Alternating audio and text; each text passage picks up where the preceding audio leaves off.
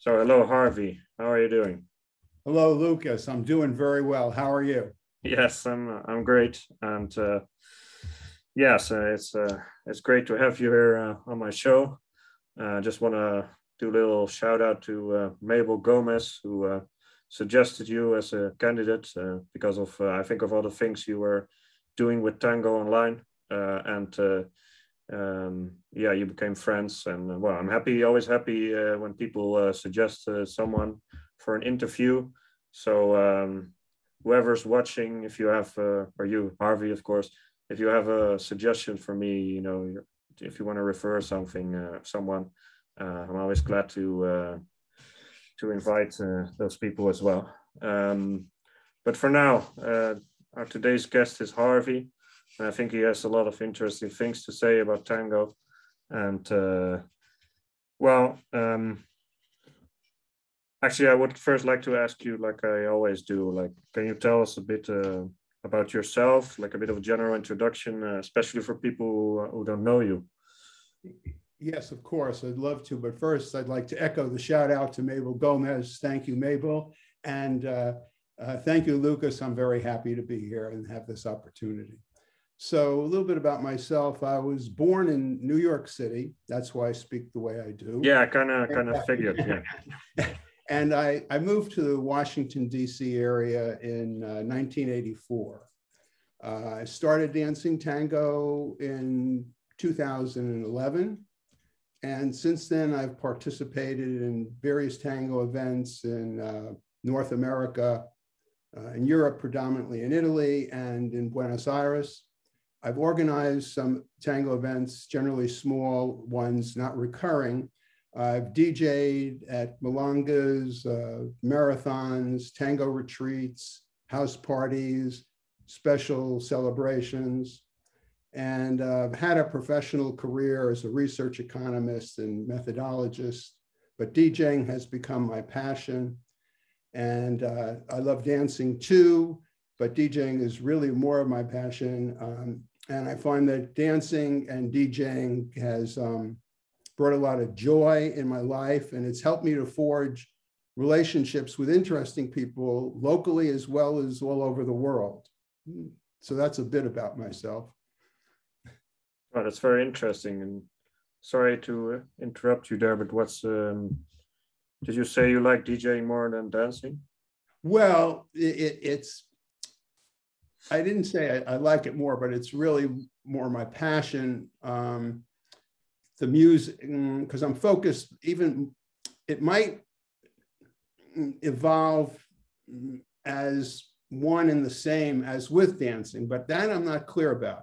So when I DJ, I focus very much on the music and all the people that are dancing.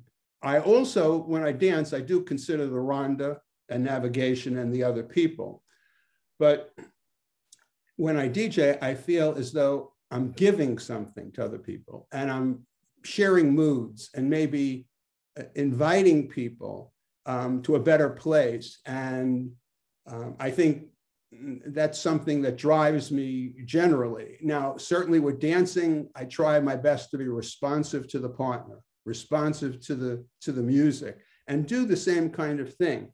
But I think because in a more, let's say, general or global way, I'm focused on this giving and trying to bring people to a better place when I DJ, and I'm excited about learning the music. I see myself as a student of the music. It becomes more of a passion, but dancing is something that is now in my blood, even though it didn't start that way. And I love it too. So that's the best way I can describe it. Okay, so it was more about the passion than perhaps maybe preferring something. It's more like you enjoy giving something to. Well, actually, I have the same thing, especially nowadays. I feel like when I'm DJing, I can actually serve someone in some way. While I'm dancing, it's just for myself mostly, even though it's a social dance and you're dancing with your partner. Your partner is, I mean, supposedly at least having fun with you. That's great, but it's even better if you can, if you have this social role in a way, and it's something we don't really have in our normal lives, right? Yes, exactly. And that's one thing among many that tango is wonderful about, is the social aspect and being able to socialize. And without going too deep into that, also it's a way of, for me, of learning more about myself and how others see me. And so it's a microcosm of life, but it really helps you to focus a lot on yourself, your own development, and your interactions with other people. Okay, okay. So it's a joy, and both in the dancing and in the DJing for me. Yes, yes. Well, we'll most likely talk more about that later, but that's that was an unexpected, profound start, but that's totally fine. That's welcome, actually. But it's just to stick to the how I planned the questions. Like how did you start with tango? How did you become interested in the music? Something like that. How? Okay. That might take a little while, but let me just say initially that I started in a surprising way becoming interested in tango, and I developed my interest and my tango slowly but surely. And so more specifically, my initial interest in tango was sparked by a fortune teller. And how did that happen? Okay, well, so this might have been around 2009, could be off by half a year or a year. And I had been divorced for a while, and it was around Halloween time, which is a big celebration in the United States. And my daughter, who was about 12 or 13 at the time, was in middle school, and I took her and two of her friends to what I'll call a haunted house and a haunted park. So there is a certain term for it, but it escapes me. And so in some places, this was in a semi-rural area, they have people dressed up in all sorts of scary costumes, and it's dark, and you might go on a hayride with a slotted wooden enclosure, and people will come out of the bushes and sort of poke you and scream and all that. And then there's a haunted house, and at the end, near the end, there's even somebody with a chainsaw that chases you after you go through, but no one's been injured or anything like that. So I went through all this with them, and it takes, 20 minutes or something, and it's pretty scary, but it's kind of fun. And I felt, okay, this was good, being a good dad, and these kids are loving it, and they like the fact that I did all this with them, but they want to do it 8 or 9 times. And one time was enough for me. And so I said, I'm going to go over, I noticed there's a place to sit, and there's some other events going on. I'm going to sit there, knock yourselves out, go as many times as you want. I'll be here and drive you back, etc. So when I walk over to this area, I noticed I was working really long hours, very hard, and I noticed there's a place for apple cider, which I like, and a place selling freshly baked oatmeal cookies. That was so exciting to me. I said, oh, I'm going to really just enjoy myself. I'm going to sit down, eat these oatmeal cookies, drink the cider, and just relax, breathe, and look at some people, watch people. But then I see in the distance that there's this fortune teller and a tarot card reader, and there's a line. And I had reflections of one time when I went to a fortune teller many years ago when I was in graduate school, working also very, very hard. But I'm scientific. I don't believe that they know the future. They don't believe that they know exactly what's going on. But what I did learn the first time was that they know how to read your vital signs. They can pick up from your body language, from your breathing. If they're really good, they read all this into you. So the first thing, I've never seen her again, that the fortune teller asked me when she's reading my palm, and she says, who holds you? And I said, well, sometimes my daughter hugs me, and she says, well, have you been doing anything with your hands, either spiritually or some kind of exercise? And I said, no, I've been you know, I like that. I was thinking of sculpting, you know, but, you know, I'm not that interested. She said, have you ever tried Argentine tango or Tai Chi? And I said, no, I haven't. And I didn't even know what Argentine tango was. You know, is that, you know, where the guy is throwing the woman all around and she has a rose, you know, sticking out of her mouth or something, you know. And so we had more talks about that. She talked a little bit about that. And I thought about each of them, Tai Chi and tango. But I'm pretty conservative, and I really have to think it's something good for me and I have to understand it more. So I did a little bit of Googling and reading, and a half a year or so passes by, and I'm at a much younger cousin's graduation party from college. And another cousin is there who's in medical school. Currently, she's a child psychologist, but she was a dancer. And on my father's side of the family, there are quite a number of dancers, but she had been thinking about going professional as a ballerina, and she did ballroom, she did some tango. She said, Harvey, you know, you're not going out and socializing, you know, and you should try Argentine tango. And there are a lot of interesting people with substance. You would like it. You would enjoy it. It's a walking dance. And she showed me some things. You don't have to be a ballerina. You don't have to be, you know, you can enjoy this socially. And again, I thought about it more. I Googled some more. And then I said, I'm going to try Argentine tango, and then I'm going to try Tai Chi. And I said, okay, if I'm going to try Argentine tango, I know nothing really about it. I'm going to buy a pair of dancing shoes. So when I go to the lesson, you know, I'll have the shoes and I won't have to, you know, be in street shoes or whatever. So I go to this store called Repeat Performance, which doesn't exist anymore, which a lot of dancers go to. And the manager of the store, you know, helps me buy the shoes. He says, oh, do you do tango? I said, no, but I want to learn. He says, well, when do you want to learn? I want to learn real soon. And I said, and he said, well, where? I said, somewhere, you know, in this local area would help me. So he said, okay, how about next door? Because that's where I have my studio. And, but I said, I want to learn real soon. He says, how about tomorrow night at 7:15? I said, okay. And so that's how I first started. But essentially, the first few teachers that I was with for a few times, I learned some things, but I didn't feel like I listened to the music and I said, this music is beautiful. There's something about dancing to this music that would be flowing, that would relate to the music. And I'm feeling like I'm taking a step, I'm taking a step here, take a step there, turn like this. But where's the music? Where is this relationship to the music? And so for the first couple of years, I was learning, but not a lot. I didn't feel for what I needed, but I always learned something from any instructor. And then one day I'm at a practica and I'm trying to learn, and I keep on finding different instructors. And then I see, you know, people at the practica, and I dance a little bit, well, I'll call dancing, so-called dancing at that point. And I see this one woman, you know, dancing around and leading and following.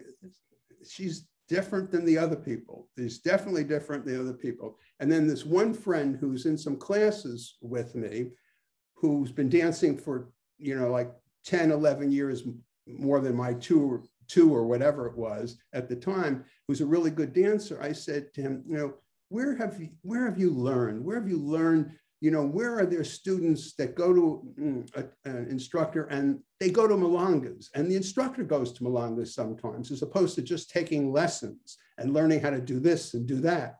And he says, you see that woman over there? And I said, yes, I've been watching her. She was my instructor. Her name was Eugenia Park, who used to be partners with Chen Park for Zen Tango. And I said, boy, I'd really love to take lessons with her. And so he connected me with her. And I was so fortunate at the time because she was in a partnership with Barbara Dorr, who really good Mulungero, who leads and follows. And I started taking lessons with them and going to practicas and going to their workshops and from privates with them. And they became my North Star. And then I learned about other instructors through them, like Susanna Miller, and I took lessons with her, and Maria Plazola that I learned about from Susanna Miller. And then I was introduced to Brigitte Winkler, who is absolutely the most amazing teacher I think, of any kind of teaching that goes on as well as dancer.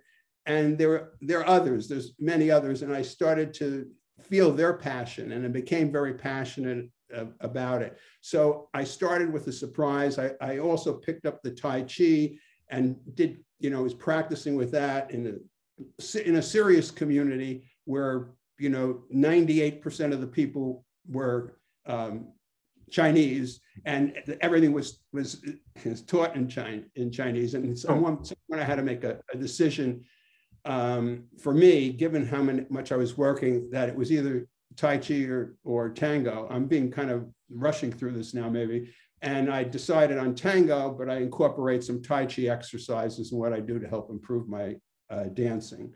And I could fill in anything that you want, but that's basically how it started. It started as a surprise, really slow, and then it picked up. And a lot of it was because I found the right people. And I think different people find their way into tango differently. And I was just blessed because there were people. One thing I find in common with many of the instructors that I like a lot is they're kind, they're considerate, they're not trying to mold you to dance like them. They meet you where you are, and they have the ability to see where you are and to help you in your journey. And that's what I love. And they're just I could go on about each of them in a lot of depth, but I think this perhaps gives a picture of what you were looking for. Yeah, so you're essentially saying that it took you some time to find the right instructor. Yes, I mean, that's a big part of it.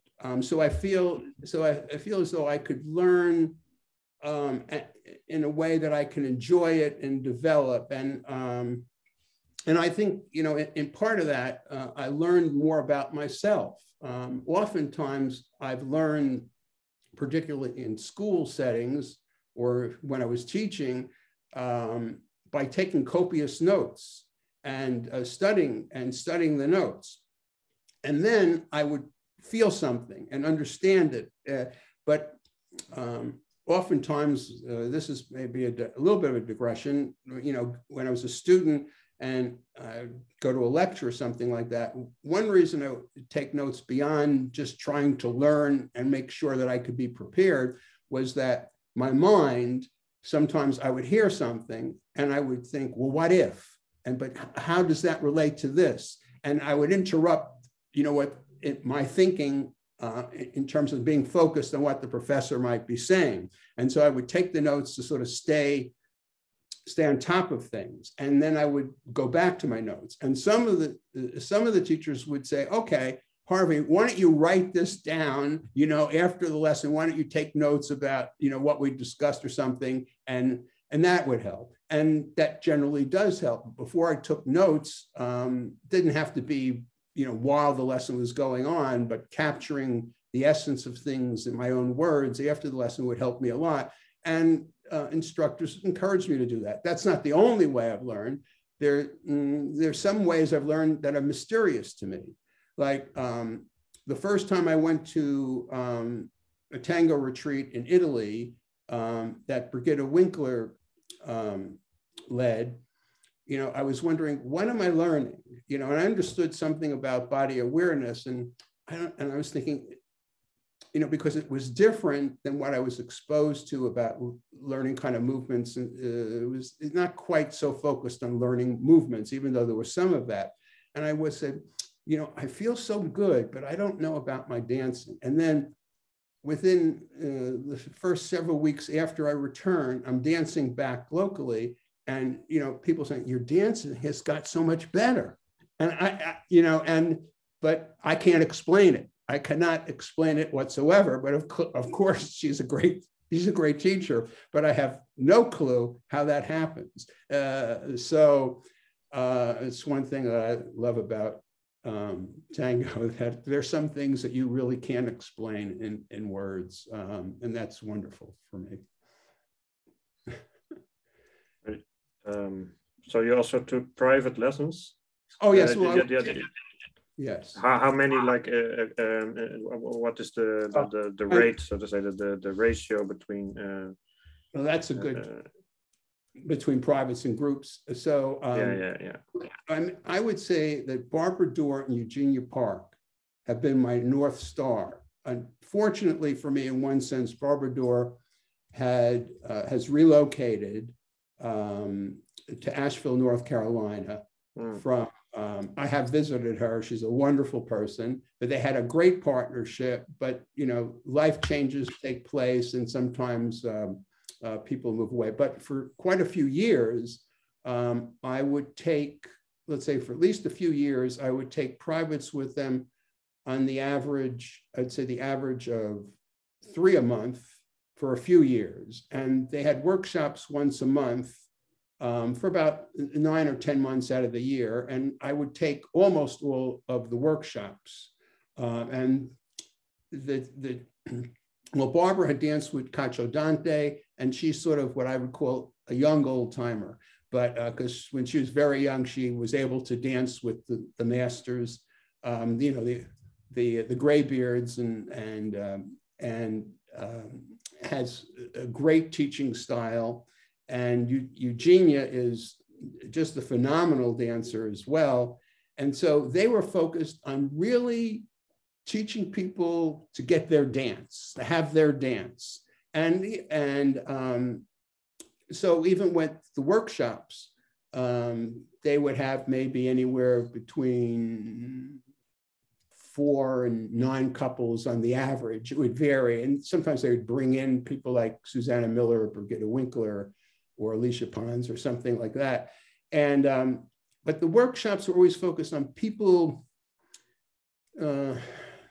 enabling people to move with the music and navigate. And there might be 3 or 4 different movements that were related that they would always break down. And if you could capture all 4, fine. If you can capture 2, fine. You had a chance to change partners, and they were always circulating within the group, as well as taking turns dancing with some of the people some of the time. It was really focused on learning and breaking it down. And then after that, there was a chance to practice, and there was also a chance to socialize, with some beverages and cheese and crackers and things like that. It was a very relaxing environment. People got to know each other. And sometimes some of the people would go to the same milongas together. And so it was really wonderful and helped me a lot. And so I would say that's that. And then with other people, I try, if I can take lessons with Brigitte Winkler twice a year, that's fantastic. And have an opportunity. This past year, I was able to have an opportunity to take all her group classes at a festival in North Carolina and dance with her during milongas. And I think a couple of weeks before that, or a few weeks before that, maybe more, I took one private with her. So, she's quite engaged in tango and teaching professionals, et cetera, but very kind, and she's very knowledgeable. She can, I was so impressed with not just how well she leads and follows and how she teaches, but how she can pick up on things that you can do, seeing what you can do that you never thought of, or just being more improvisational. And if she can lead you in the way that you lead, and then she could lead you in another way, and she say, this is how you lead, this is how you could lead. But if you want, let's say, to improve leading a certain movement or in a certain way, and then as she's following you in a lesson, in real time, she could say, now, Harvey, soften that left knee. Now take the step. And then all of a sudden, it goes off. And to have that kind of talent and ability and consideration, is phenomenal. So, and Susanna Miller, worked me really hard, but, and I've developed a lot through her and her workshops with Maria Plazola. And, but I have to say that I always felt as though I was letting her down. But because she was very rigorous, and she's really good, and she will work hard. And teach you, but I felt I was not quite good enough. So, but anyway, and there are other teachers. And so I think I get a lot more out of privates than I do from group lessons, but there's some socialization for group lessons. But if I see an instructor that dances in a style that I like and has something to offer that's similar, somewhat similar to things that I want to do or want to learn, I'll take group lessons. So I take much fewer group lessons than privates, and currently I haven't been taking as many privates as I used to when Barbara was also here and also pre-pandemic. Okay. Yeah, I can't help but admit that I tend to have more respect for people who have invested in private lessons, even though, I mean, of course, some people don't have money for private lessons, but I think the average income in tango is pretty high, and I think there's plenty of people who could pay it, but don't really take them. But it's actually the best way to learn. And yeah, I always think it's in one way or another, I think it's a good sign if someone has actually invested just the time, you know, yes, in being serious about chasing this ideal for yourself, this potential. So I think a lot of people could benefit from such lessons. Let me think. I need to organize my thoughts a bit here.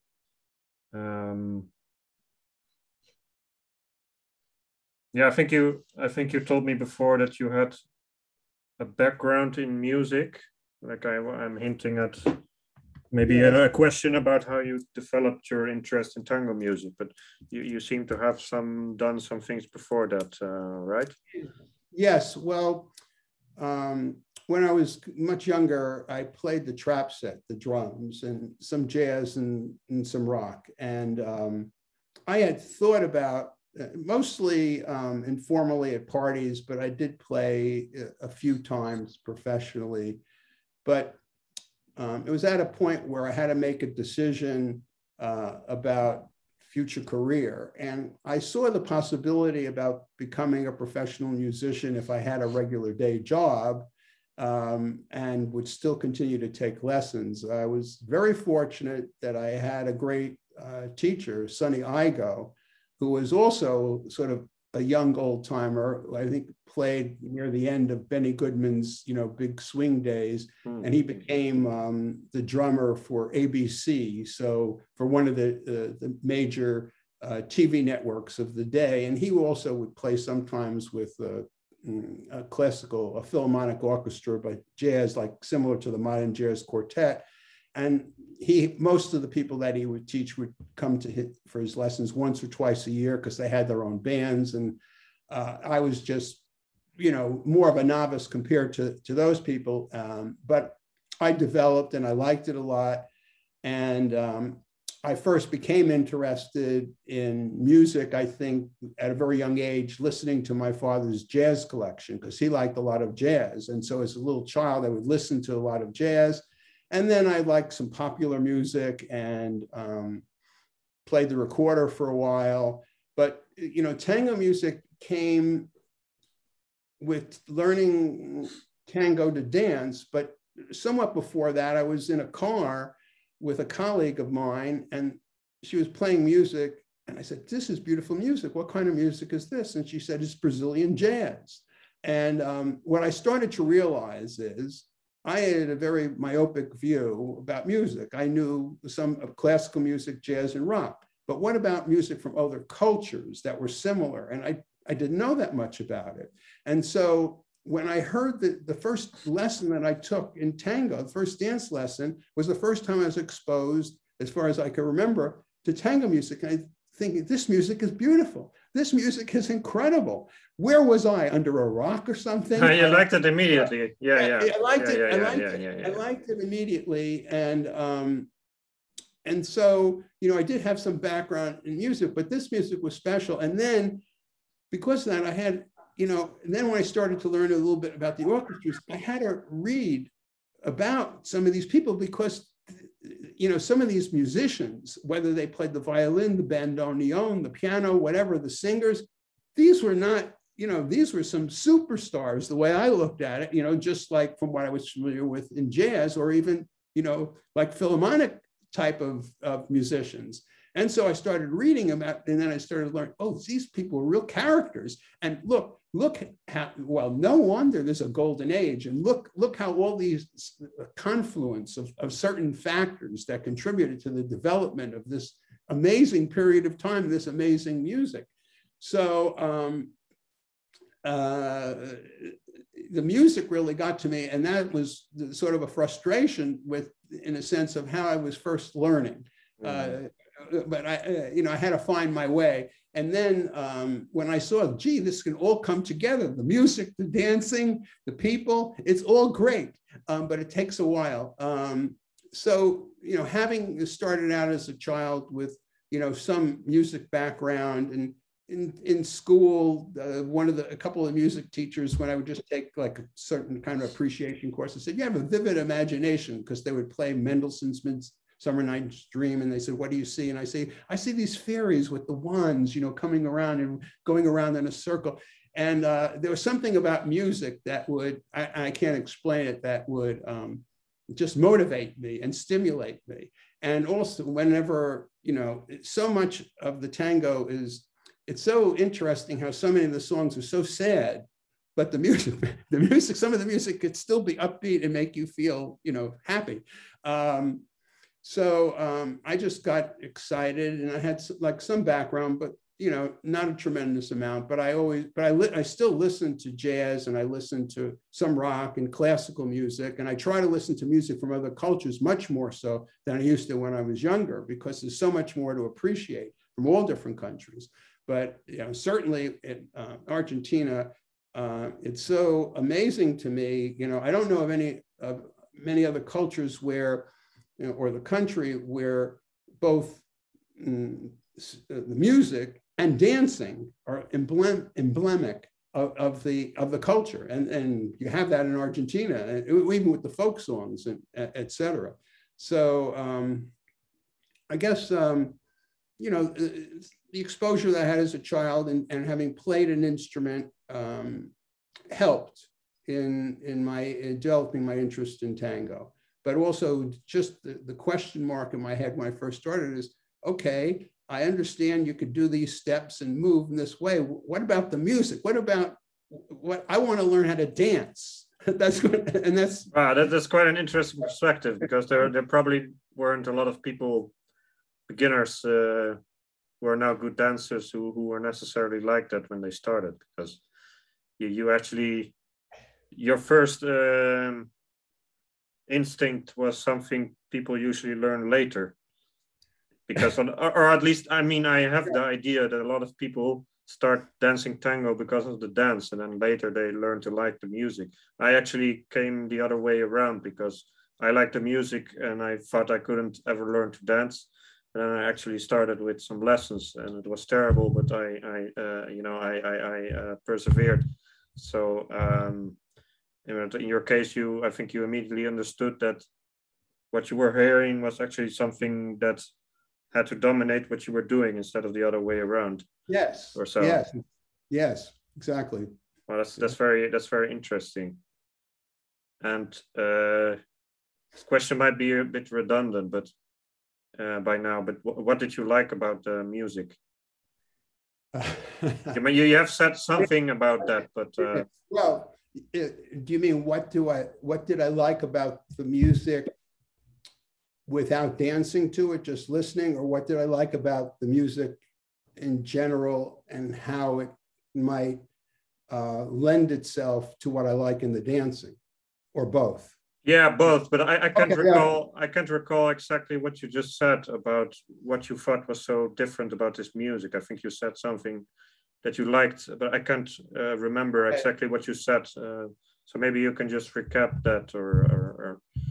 Okay, well, I might not have said something exactly like that, but let me try to recap, and maybe somewhat redirect a bit. So initially, what I liked about the music, first of all, I still don't know a lot of Spanish, only a little, and I have to, look carefully for good translations for some of the songs. But there's, I guess, two general things: is one, the musicianship, and two, the emotions that I felt. And sorry. Yeah, I remember you were saying like these people were superstars. Oh, yeah. Like what I know from jazz. I mean, that's what you said. But yeah. Well, that's what I mean by the musicianship, the quality, whether it was solo, the arrangements, sometimes the arrangements, the creative use, like, it depends. If here's Salamanca, I think violins, and the way he uses the violins. And D'Arienzo, the bandoneons, even though the piano is sort of the backbone, as he used to say, but the arrangements, they were, there were sort of classic musical elements in there and jazz. And so listen to DeSarli. He was certainly influenced by both classical training and jazz, and I think even more jazz. And so I would hear some of these things that were familiar but different nevertheless, because there were no drums in general, unless you're talking about candombe. So, drums, one thing I like about drums is keeping the time. But anyway, I could feel it from the bandoneons. And so I could relate to the different instruments, and the arrangements a number of them are very sophisticated, not all, but, when I listen to Lorenz, I think he's the king of rhythm. So maybe D'Arienzo is the king of the beat, but I think, and I would hear different orchestras and I would say, you can listen to the same song by several different orchestras. It's almost like a different song, but they're all good, and so these are the kinds of things that sort of, it inspired me. And so a lot of times when I first started listening, I said, well, let's say I could recognize the orchestra, and then I would start to recognize the singer, and I could see the relationship, and how it would change between the singer and the orchestra over time in general, and the whole thing was like, this big band, the swing, for example, in jazz, and it's swing, and it stays swing, whether you're playing it in 2019 or you're playing it in 1948, it's still swing.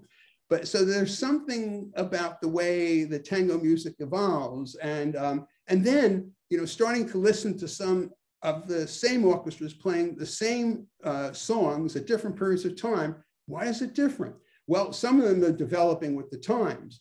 Some of them, the musicians have changed, and it was intriguing because some, like D'Arienzo was playing for so many years, just knowing who's with the orchestra, who, and there was something that, that captivated me, because in general, history and languages were my weakest areas. But for some reason, history with tango, fortunately, Michael Lavoca's around and other people you could learn from. But because of I would hear things in the music, I was motivated to learn more, about the history and other types of things. And because of the arrangements and all the different changes and the sophistication and the beauty of the songs, that's really what drove me. I think what you're essentially saying is that or the way I view it at least, is that you went into this learning process already with a bit of a background, even though you say it wasn't like really pronounced, but you still knew a bit about music. You had a solid musical background. And then I always find it quite fascinating that someone with no musical education at all can listen to this music, and they'll hear much less depth and less layers than you did. And you were talking, I don't know if you were really talking only about the beginning, about how you hear the music, but there's quite some sophistication in how you looked at it. And also maybe it was quite natural for you to look at certain things, to think about arrangements, or to think about what the instruments were doing, or hear actually what the bandoneon was. But I didn't come into this with a musical background, even though you can learn, and I definitely did. but it's just very interesting how someone else has a different perspective on this, because they already had that life experience that helped them understand this much faster in a way than some other people. Well, I also learned more as I've listened to more tango music, but beauty is they say in the eyes of the beholder. It could also be in the ears of the beholder. Yeah. And for me, the drive was really the beauty of the music, and how some of the music, when I first learned, motivated me a lot. When I first learned, more of the music that motivated me was more rhythmic and up tempo, because I was more accustomed to that. But in time, more and more of the music motivated me to dance and to listen more fully. So yes, I agree with what you said, and that captures my background a bit and what I said. But also I learned along the way. But the beauty, essentially, the way I felt and the way I feel it and perceive it, was the main motivator in terms of the music and listening to the music and that type of thing. Okay.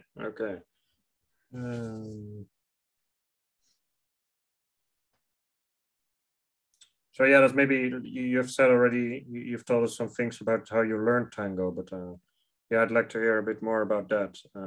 Maybe actually that's not what I wanted to ask, but just as a confirmation. So at some point you found this teaching that you could call milonguero style. Yes. You felt at home with that. Do you consider yourself a style in that dancer? A dancer in that style? Definitely a milonguero. I did seek it out after a while, but initially when I had an exposure to it, before I was really seeking it out in the first year or so of dancing, I didn't feel real comfortable with it. But then when I sought it out, which took a few years, which is something I really wanted, because I was watching people that dance well, but not doing crazy different kinds of strange movements and all sort of legs flying all over the place. You're not a nuevo guy. Right. And I've done a little bit of that, but that's the embrace and the connection, the responsiveness with the partner and to the music is the key for me. I mean, it's so important. But I'm definitely a milonguero. And I guess what I started to learn was that tango is not just about steps. It's not just about movements. And I see it as sort of a beautiful and unique way of being open and available to a partner and other people, while they at the same time are open and available to you. And it's a source of having fun and enjoying and socializing. And like I said, some of that socialization or enhanced socialization was triggered with Barbara and Eugenia at the workshops. And I think that also workshops with Susanna Miller and Maria Plazola, and follow up at Milongas, as well as Brigitte Winkler encourages socialization and offers those kind of opportunities post certain kinds of lessons and things. And also I learned a lot about myself. And I think that people that dance tango have that opportunity, and many people do. Tango is like a microcosm of the real world. And, other things I learned from doing tango is like life on the dance floor, and life is like tango off the dance floor. And you have an opportunity to see how you get a better sense of how you interact with people. And even though I started as an older adult learning tango, I started to realize, well, I had other things I used to think about. Then all of a sudden I started, I believe, and I don't follow this like perhaps I could, and maybe someday I will, that if you dance with many different people, as many people as possible, you will probably become a better dancer, and better dancer faster. I used to dance in a very restrictive way with only when I first started dancing with only a small number of people. Now I've expanded that. I'm not the type of person that tries to dance with every single person where at an event, but I try to continually dance with more people than I've danced with. Why is that? Well, I've learned from the beginning that I'm shy, I'm reserved, and I think a lot about other people, maybe sometimes too much so. So it started to dawn on me why I branched out a little bit more, not just for the desire to dance better, but I started to realize, you know, some people might think I'm a snob, but it's not. I'm more like the flip side. I'm thinking, I'm not sure I can give this woman a good dance. I've seen her dance, and maybe if she dances with some of her favorites that I see her dancing with, and maybe if just the right music is on that I feel I can give my best dance, maybe I'll ask her. So this might not go in the heads of other people, but this is something that affects me. But if I see somebody that's really friendly and kind, and I get that sense that, you know, that they're very open, I'll dance with them, even though I might see, okay, this is an instructor that I don't know or something like that, I'll dance with them. But generally, you know, I've learned these things about me. I don't even realize them before going into tango. I always knew I was quiet, but I didn't get a sense that I had do this kind of thinking that a lot of people, it's just like something that they don't experience at all. They either want to dance or they don't want to dance. And like people that are good, really good dancers, but I'm not necessarily that good, but with the perspective that I want to give somebody a good dance, I think, well, with this orchestra and this music, I might be able to give this person a good dance. And so I'll ask them to dance. But with this, even if she'll dance with me, I might not give her a good dance with this kind of music. So I'm not going to ask her. So these are things, I know they might sound in some ways trite, but they're big to me. And these are things that I've learned through tango. And I also learned that I act that way in life in some situations, which didn't dawn on me until I took tango. So that's another thing. And so those are some of the things that I've learned. Well, I mean, I could say that, you know, I've learned that it's important to keep your upper body really relaxed, you know, even while your legs are moving around, and being aware if it's not relaxed and you're not being sensitive in the embrace, to be aware of that. And so there are things from a sort of a technique type of aspect that are also important that I've learned. But generally, I think learning more about myself and how I interact with other people is one of the big lessons. And related to that is to accept myself, And so it's a life lesson that I think I've gotten a lot better, you know, at that was derived through understanding and thinking about tango and enjoying tango. It led me to accept myself better and be more relaxed. So do you mean like you accepted this reserved side or something? Like yes, and that. Well, yeah, just for the record, I mean, you're one of the least reserved guests I've had on this show, so you're very articulate. Well, I appreciate that. Tango is a passion, and I think this type of interview is really phenomenal. I think hopefully more people will do this. And so when I'm passionate about something, I'm more like I was when I was a kid, and I just let loose. And I think that when things are important, and I don't worry about how I'm going to say something, I just say it.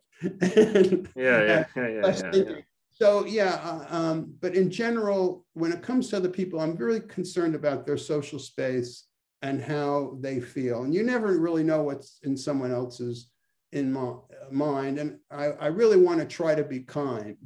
And so I think those two issues, to a certain extent, relate to my cautiousness and reserve in certain settings. But as I make more friends, I become more open, and I do seek opportunities to expose myself and to more people, and to relate to more people in many ways, in simple ways, like volunteering to help out, to set up or to close out a milonga, you know, the physical work, or maybe collecting the money, just things, simple things like that, in addition to whatever else I'm doing, as, you know, as part of being a member of the community. Because to me, tango offers so much to people. If you have some time, it's so hard not to give something to tango, to give something back to help the community or to help groups.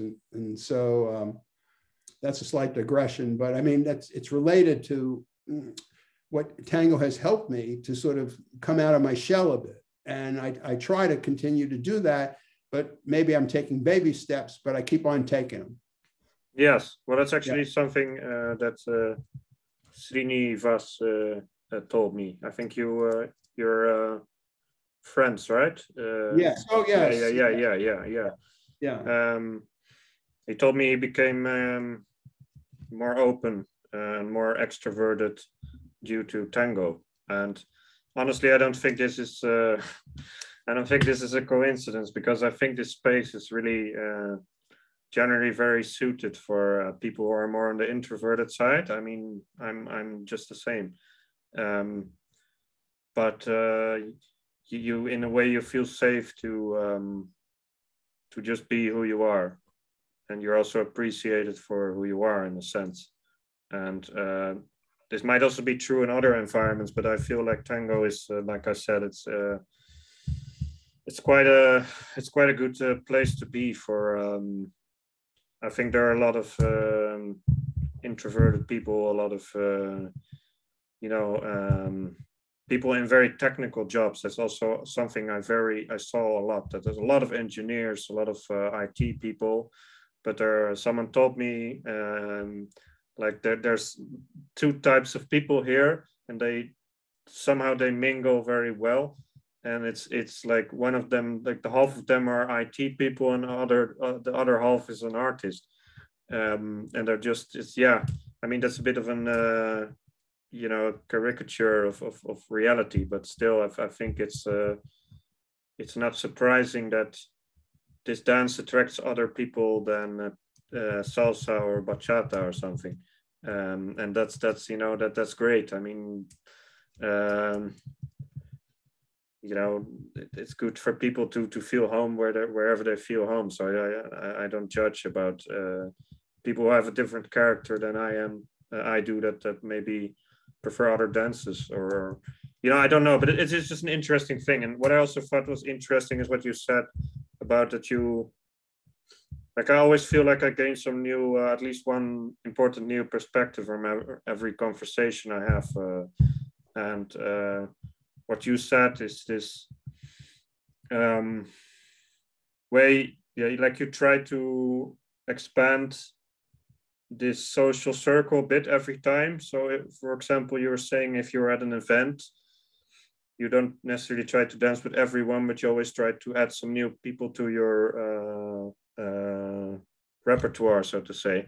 And I think you said something about that. I can't remember it exactly, so it's hard to paraphrase that. But I think you said something like, but that was the entire point of the new insight I gained. But that this is what dancing is also about. That you share this with those people, and everyone you dance with is different. And I mean, that's also good for me, because sometimes I also tend to become a bit elitist in one way or another. But then I also realized that this dance is different with every person, like you say. So it's I mean, that doesn't mean you should be dancing with literally everyone. And some people are not compatible in styles or character or whatever, but still good to have an open mind with that, So do you want to say something more about that, or can I ask another? Oh, please ask another question. Okay.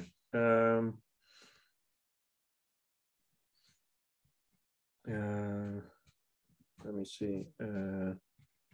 I think this is the most important point left. Like, how did tango change your life?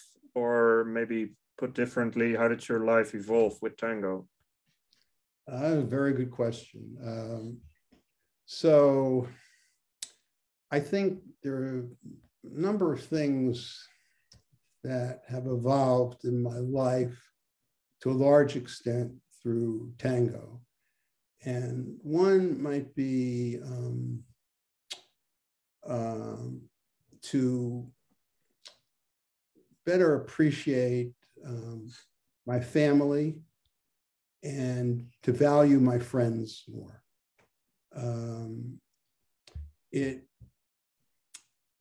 And I can't explain precisely how tango did that or its influence, but I feel it. I think tango sort of continually helps me to bring other people into who I am and into my more innermost type of feelings and how to better communicate with others. It's helped me with communication and helped me to open up and be friendlier, to let my feelings, my true feelings emanate. So I would like to be friendly, but a lot of times I'm quiet and reserved because I'm thinking too much about the other people and how they're going to perceive it if I appear to be too friendly too soon or something like that. And I think, tango, it challenges me to go to a better place myself and to be a better person. And I think it will continually do that. I think I love tango, and I believe that people in general dance tango and are into tango because they love it. And when you love something, you sort of devote yourself to it, but it also changes your perspective and your time frame. What I mean by that is you might listen to music more, whether you're a DJ or not. You might buy new clothes for tango. You might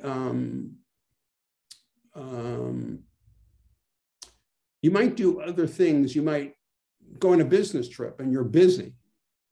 And but there's one night that's kind of free. And instead of having necessarily dinner with a few colleagues that you don't see that often, but you see from time to time, you find where this tango event is in the city and you go there. And so it sort of changes your life and the way and your perspective. And I also think that tango helped my life and help it evolve by making me healthier or helping me to become healthier through exercise and relaxing. And it helps me to focus a little bit more on maintaining my health. And also,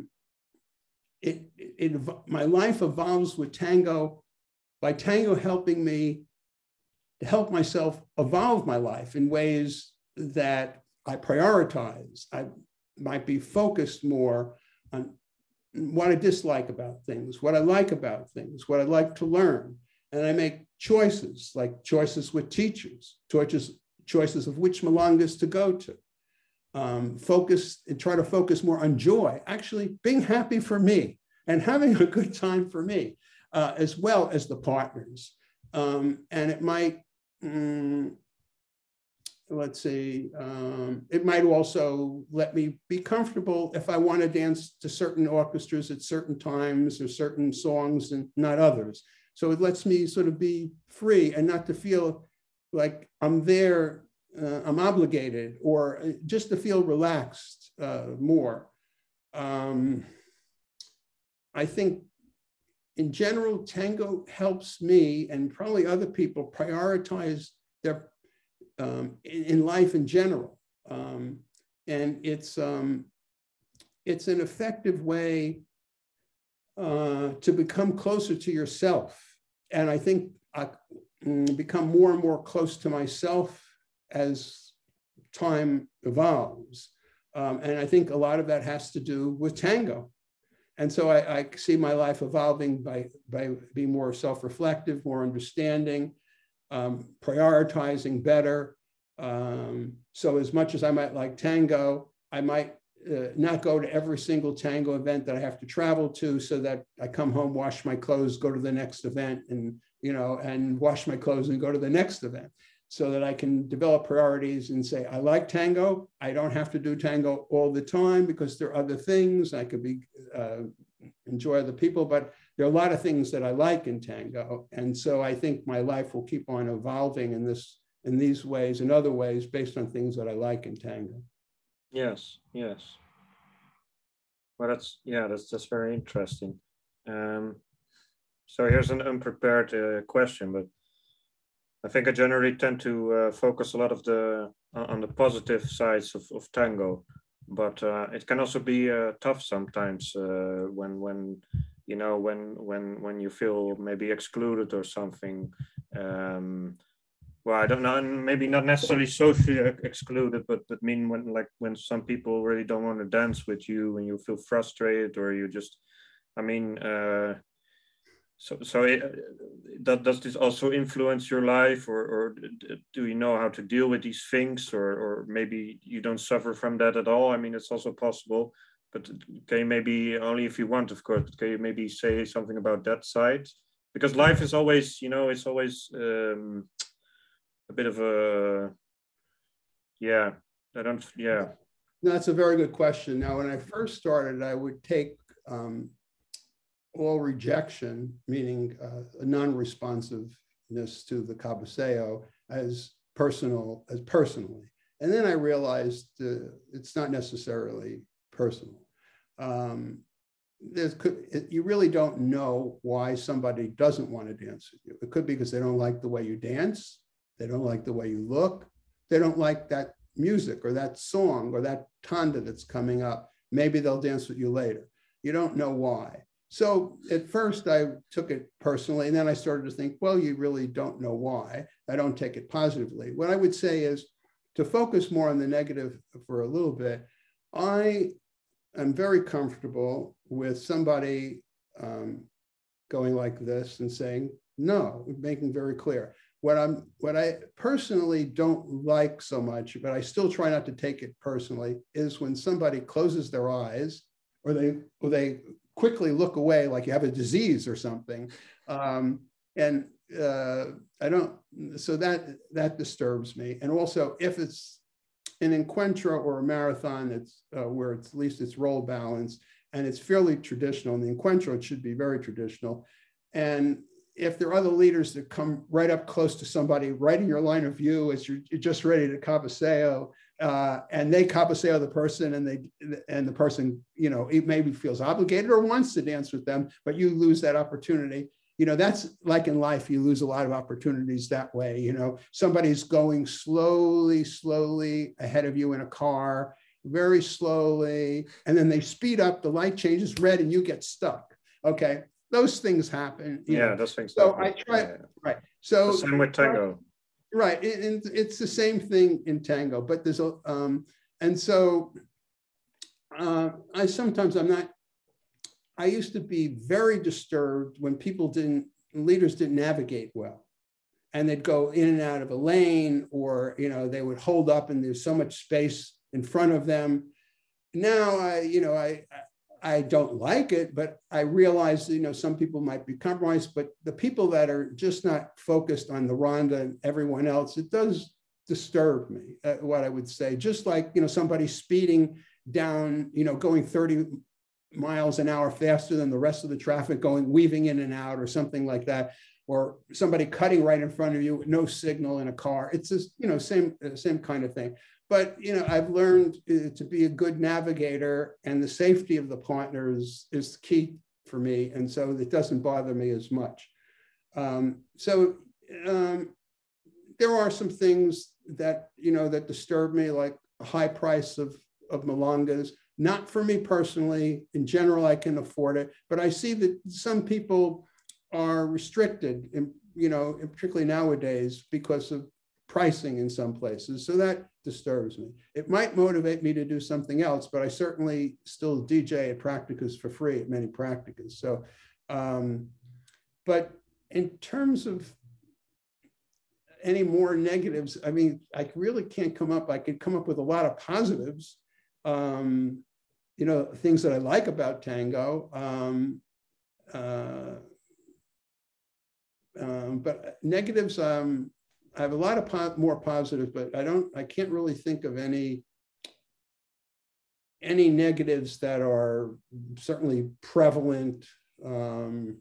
There always could be minor things, you know, if a sound system is not working that well or things like that. But I can't think of anything else unless you have some suggestions to ask me about particular negatives. I can only think about more positives. Yes. Well, maybe one thing like, what do you think about I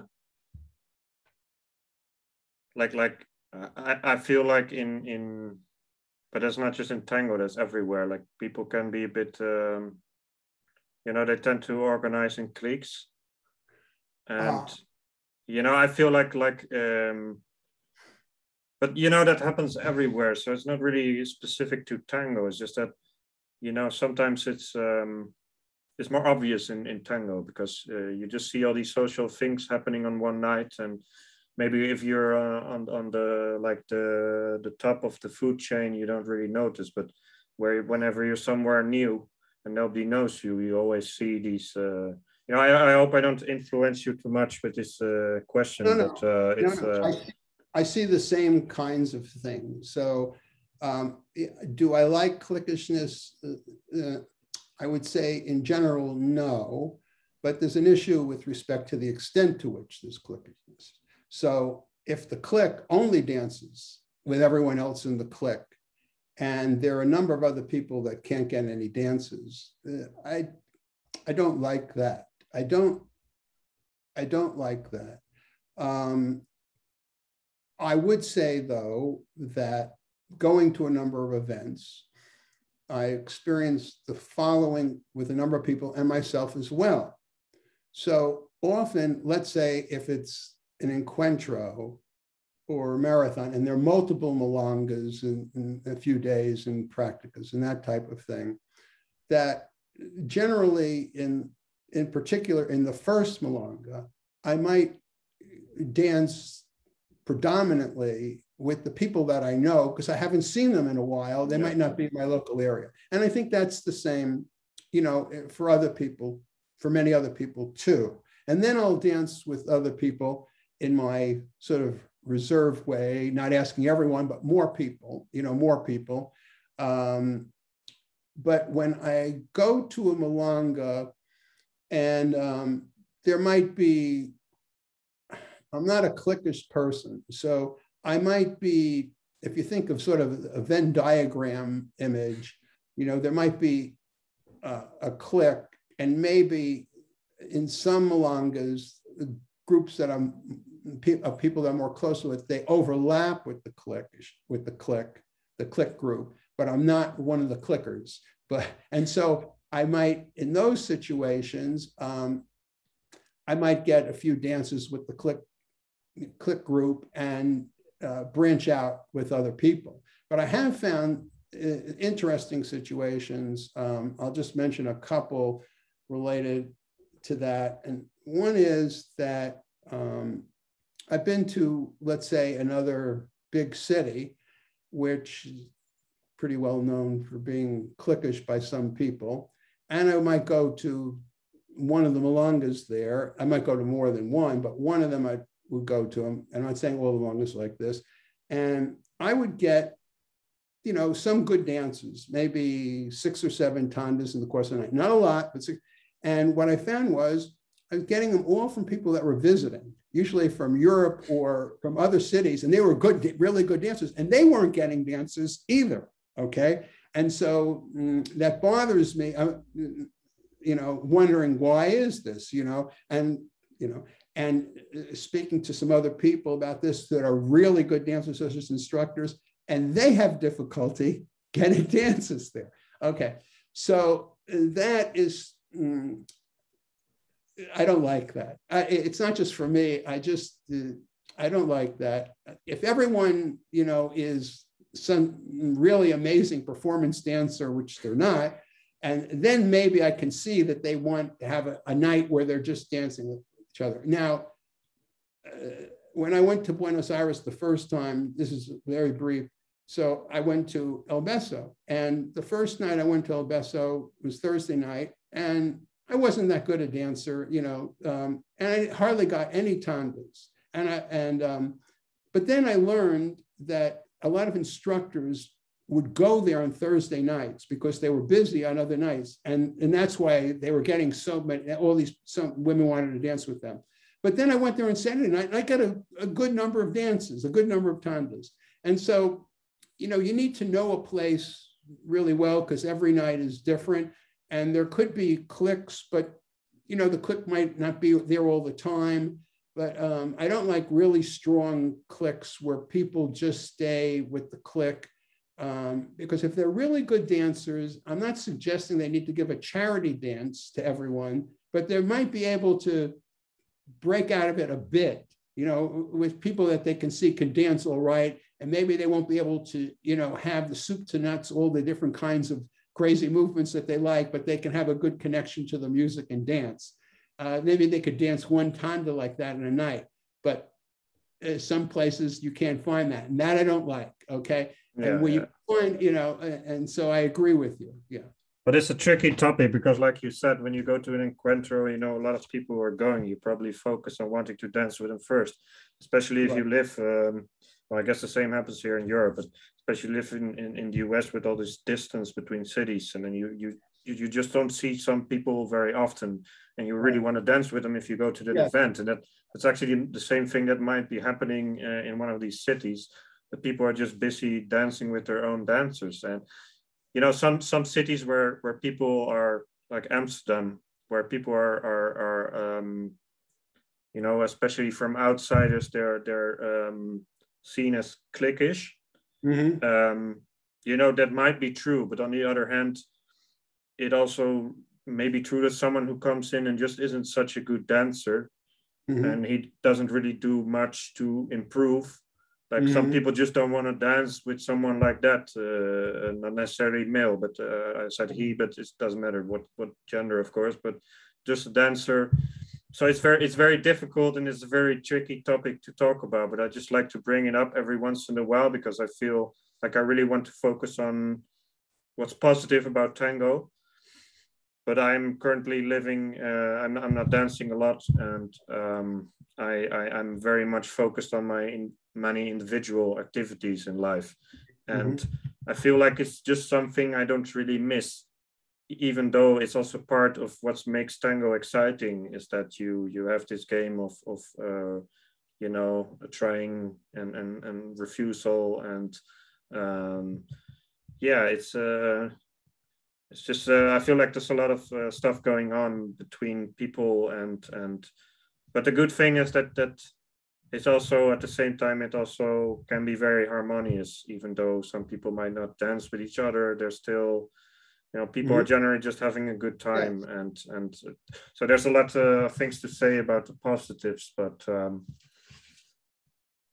yeah, I just wanted to hear your opinion about this, totally unplanned, but yeah, just so that nobody thinks I never ever think about the tough side of tango, but it's as with life, you know, everything you do has these two sides. Like there's always, you know, it's never perfect. So I guess what's part of what's addictive about tango is that it's this risk game. I think I discussed that with someone. I just remember now that I discussed it with someone on this series.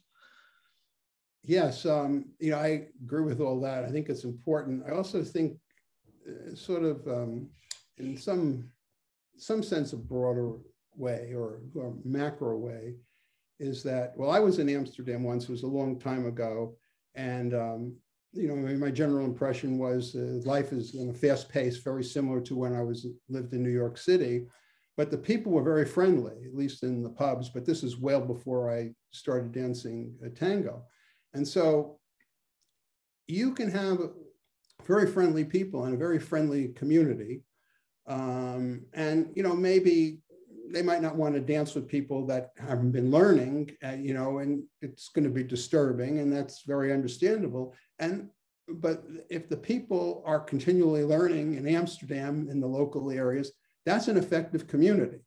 And the people are friendly. But they might, you know, have their preferences of who they want to dance with, strong preferences. That's okay. And then in other communities, people might be extremely friendly. They might not be as good dancers, but they dance with everyone. And that's an effective community. But it depends what you mean by effective community and what the community is.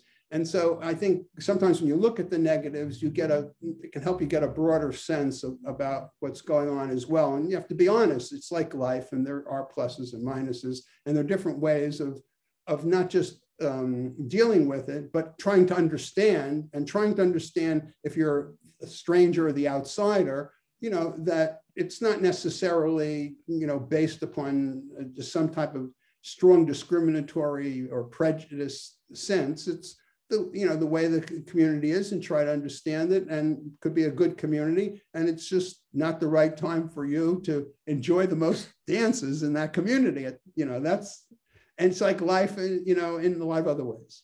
Yeah, and it's always important to remember your perspective is just your perspective out of many. I mean, it's just your way of looking at it, and the reality might actually be different than what you think, and it's something to remember for everything. I think I saw this quote once, like, people don't have ideas, ideas have people. And I found it very liberating, because a lot of people are so stubborn about their thoughts, about their ideology, about their way of looking at things, but it's just your perspective. And sometimes you're not even, you know, it's not even a conscious decision to think about something the way you do. It can also just be something that you don't even have much influence on, but then that's why it's good to like kind of step over this conception and preconception and open your mind a bit. So, well, I think we have already agreed that we wanted to talk a second time, and there's a lot of yes, there's a lot of things left to talk about, and yeah, I hope maybe today also gave you some, maybe even some more ideas of what you want to talk about. What I think was interesting is that there was a lot of overlap between the questions. That some of my questions, when you ask question number one, so to say, you're already replying to number 2 and 3 in a sense. But that's not bad, because it's all tied in together in a way. It's just yeah, it's just very joyful to be discussing these things, you know, the way you feel them and the way you look at them. And yes, I loved your take on things, and well, I'm looking forward to hearing more next time. Same here. I really appreciate the interview. I'm looking forward to next time too. Thank you so much, Lucas. Thank you. See you again. See you again. Bye for now. Bye.